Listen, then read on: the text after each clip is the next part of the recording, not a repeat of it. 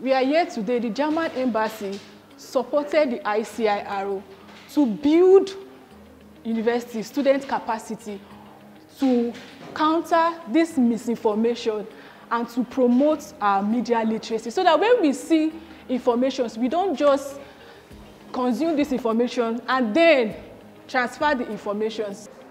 A journalist must never accept what they are told without scrutinizing every information. Does that ring any bell?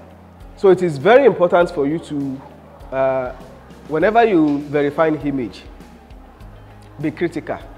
Don't just believe everything that you see because it is picture. No. Pictures tells lies these days, in today's world. Personally, for me, as I'm a media person, and I've been exposed to a lot of AI tools that I can use personally on my own to develop my skills and to build my knowledge on the journalism world.